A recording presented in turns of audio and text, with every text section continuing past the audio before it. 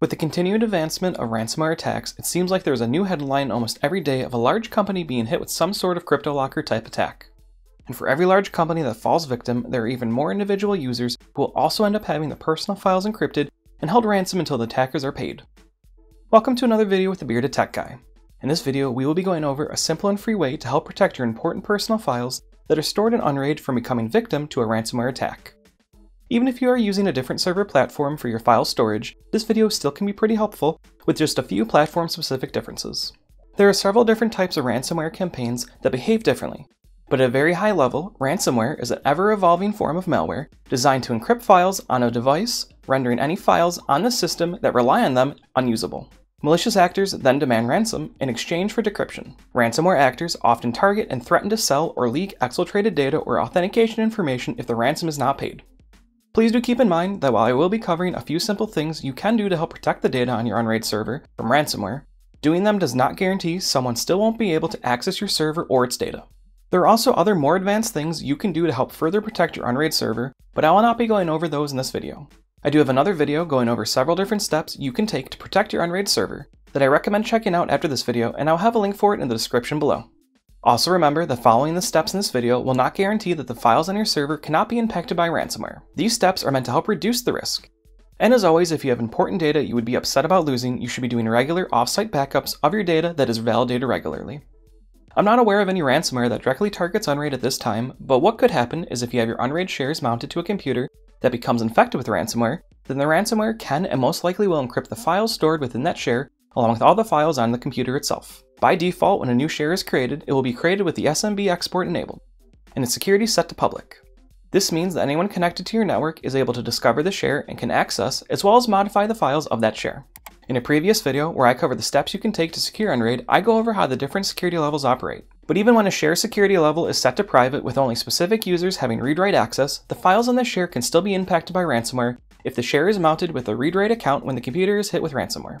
In order to reduce the chance of this happening, we will be taking a few steps in order to not have a share mounted with read-write access unless the access is actually needed to either add or modify files. Instead, we will have the share mounted with a read-only account by default that will always be available, and then a secondary share that will require login credentials every time you want to mount the share with read-write access. I do understand that this may break some people's workflow, so you'll have to decide if setting this up is the right choice for you and if the added security is worth the extra hassle of having it set up. I personally think it's well worth setting up as it helps lower the chances of losing all of your data. You could set up multiple shares within Unraid where your most important files are kept and are protected with this method of access while having a different share with reduced access security as well. Before we actually set this up, we are going to first create a user that is not the root account that should be used to access your share. This is important as you should really keep the account that is used to access your shares separate from the account that is used to access and make changes to your actual Unraid server. To do this, click on the Users tab at the top of the page of the Unraid GUI. On the new page, click on Add User. Here you will create the user account. You can give it a description and change its avatar. You'll also want to set a password here. This password should be different from your root account password and be at least 8 characters long, contain upper and lowercase characters, should have at least one number in it, and should have at least one special character in it as well. For this first account, I'm going to name it read-write.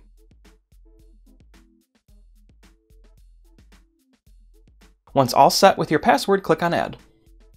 With the first account created, I'm going to create a second account called read-only. Technically, you don't need a read-only account if you're using the SMB security mode of secure, but because I'm going to be using private, I need to make a read-only account as well. If you set up a second account to be used in this process, make sure that its password is different from your read-write account and your Unraid admin account as well.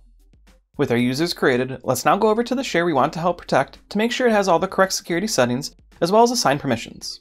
If this is your first time changing permissions for a share, or if you just want to test things out, I really recommend setting up a test share to set this up to try out. While you will be able to back out the changes you made to your share, it's a good habit to not just directly make changes to something that holds lots of important data. This isn't required, just something I highly encourage. Taking a look at the share I just created, by default, SMB export is enabled with the security mode of public. For this video, I will be setting the security mode to private.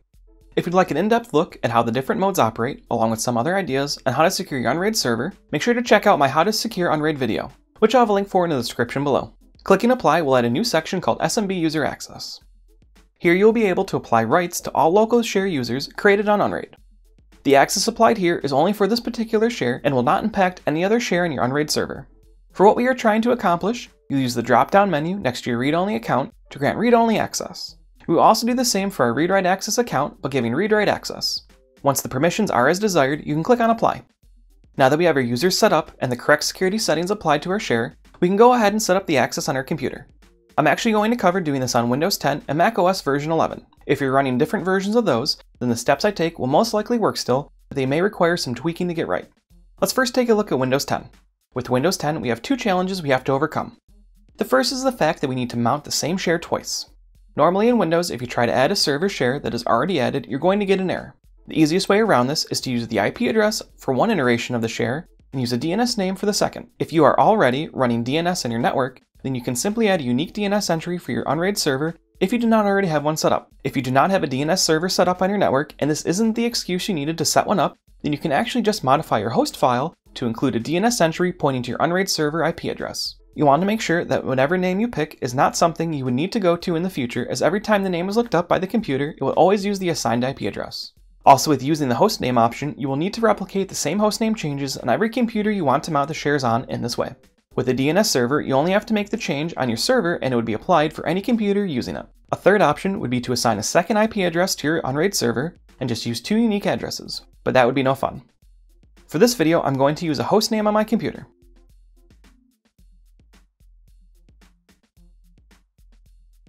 With the unique name set up, we can now set up our shares. The first one will be for read-only access. This share will always be connected and available. For the location, you can either use the IP address or DNS name of the server if you want. This decision has no impact on how things will work.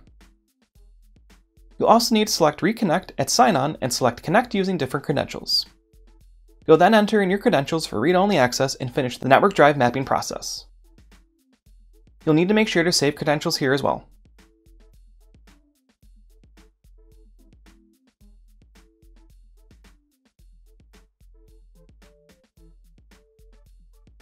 Next will be to add our second map drive, but for read-write access. This time, you'll use the opposite for the server location for what you picked before. So if you use the DNS name first, you'll need to use the IP address. Whereas if you use the IP address first, you'll need to use the DNS name now.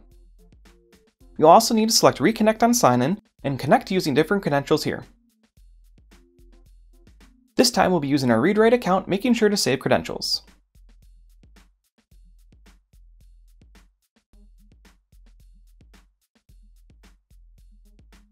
As can be seen here, the read-only drive does not have the ability to create or modify files as expected, while the drive mounted with the read-write access is allowed to create and modify files.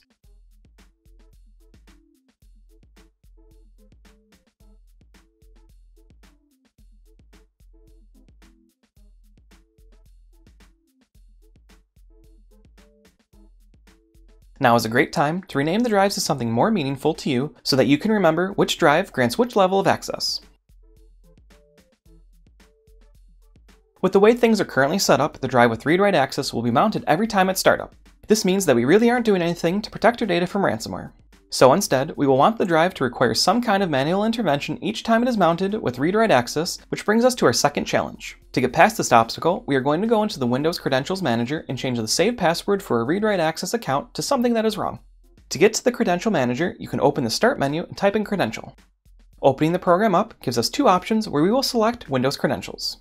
Next, navigate to the stored account for read-write access and select Edit.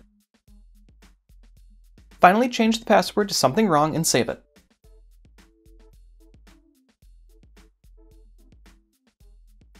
Doing this will keep the drive configuration in Windows, but not allow for it to auto-connect. On login, the drive will show disconnected, and when you need to use it, you can simply click on it and a login prompt will be shown to enter in the correct credentials. For macOS, we will actually have two different options. I tested this method on both macOS version 11 and version 12, and I would expect this to work in other versions as well, with just the possibility of slight tweaks being needed. The first option is only mounting the share when you need it and selecting between read-only access and read-write access by entering the desired username when prompted. With the standard way of adding a network drive on macOS, the mount will go away on reboot, which will then require you to re-add it the next time you want to use the share, and allowing for the ability to switch to the other access level when needed. Just make sure to not check Remember This Password in my keychain, otherwise you'll need to clear the saved credentials before switching access. This option could be good for those that don't need the share mounted often. I personally don't use this way, but I wanted to mention it for those that might find it helpful. The second option, which I do use, is an enhancement of the first option, with the addition of automating the drive being mounted every time on startup. This will generate a login prompt for the share every time I log in, allowing me to select if I will be doing read-only work or if I need read-write access. To set up mounting the drive on every login, you'll first need to mount the drive just like you would in the first option, by going into your Finder and pressing the Command button and K key at the same time to open the Connect to Server window. You'll next need to type in the location of that share you want to connect to and then enter in your credentials. You can log in with whichever access level you need currently. Make sure that the Remember Credentials option is not checked, otherwise you'll have to go into your keychain to delete it for this to work. With the credentials entered, you can click on Connect. In this state, you'll be able to access the files based on the account you used to log in, and you can disconnect to swap credentials. To make the drive mounting persistent through reboots, we'll next click on the Apple logo at the top of the screen. On the tab that opens, select System Preferences and then go to Users and Groups. Next, select Login Items, and then click on the plus sign. From here, navigate to the share you want to have mounted every time, select it, and then click on Add.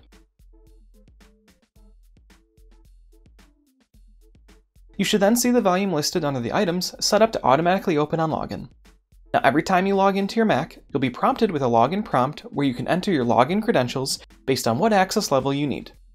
Just remember that you do not want to save the credentials, otherwise they will automatically be used on every reboot. Also take note that with both options on macOS, you can disconnect the drive and reattach it with different credentials without needing to reboot. Doing so will not impact persistent drive mounting on reboot. If you have a different way of protecting files in Unraid from ransomware or have other ideas on protecting Unraid in general, make sure to comment below so that others can see your suggestions. If you found this video helpful, make sure to give it a thumbs up so YouTube knows it should show it to others. And if you aren't already, consider subscribing to the channel and enabling notifications to be one of the first to know when I release other videos just like this one. If you know anyone who might benefit from protecting their Unraid data from ransomware, don't forget to share this video with them as well. Thank you for watching.